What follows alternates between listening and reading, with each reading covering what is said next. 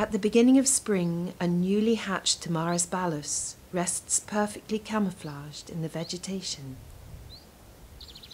It flies off towards the flowers to drink nectar.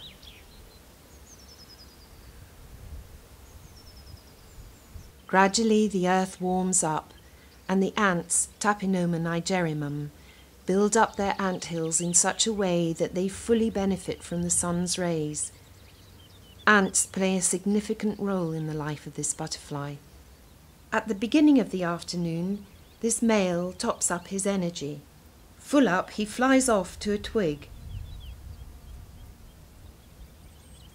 then goes in search of a suitable territory and settles down in position.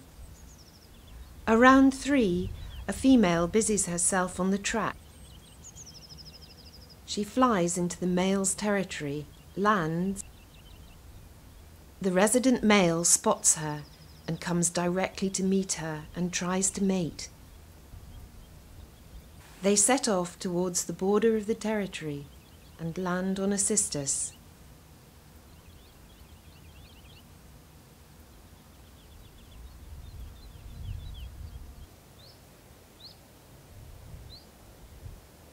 The female looks carefully for the ideal place in which to lay an egg, feeling the leaves of the host plant with her abdomen.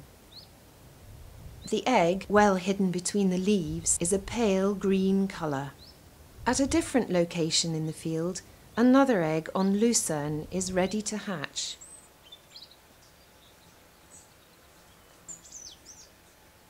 The little newly hatched caterpillar has a good look at his whereabouts and finds a direct path to a cluster of flower buds, its main food source.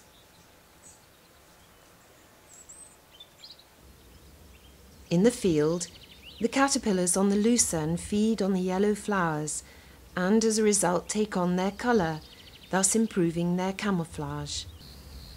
During cloudy spells, at the edge of the field, 2 caterpillars on Nigerrimum hirsutum are surrounded by little ants, Tapinoma nigerrimum, which are attracted to the caterpillar's melliferous gland. Note that these caterpillars feeding on Nigerrimum hirsutum petals take on the pink colour. The caterpillars also have 2 retractable tentacles for alerting the ants. In the field, the caterpillar has also been discovered by Tapinoma nigerrimum, attracted by the sweet secretion.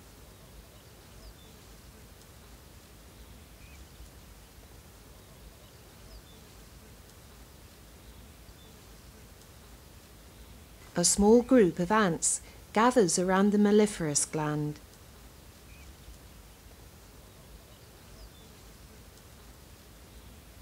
In the final stage, the caterpillar leaves to look for a place to undergo its transformation.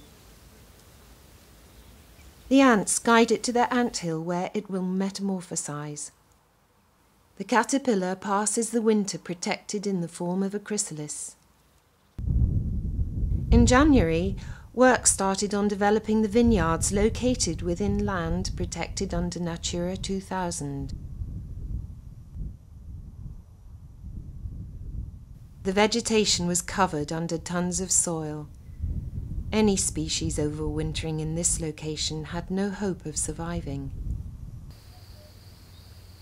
This unique countryside is transformed forever and will become a single crop requiring regular treatments, the biodiversity destroyed, and another habitat is lost.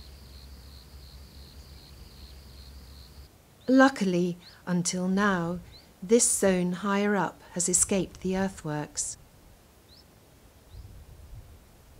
It is here, in an anthill, that a Tomares ballus chrysalis has survived. At the beginning of April, a male hatches and climbs up the vegetation and inflates his wings. After an hour, the wings are dry, and he is ready for his first flight.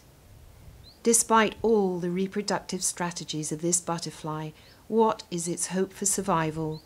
Not only extensive urban development, but also in more rural areas, human intervention eats into the so-called protected sites.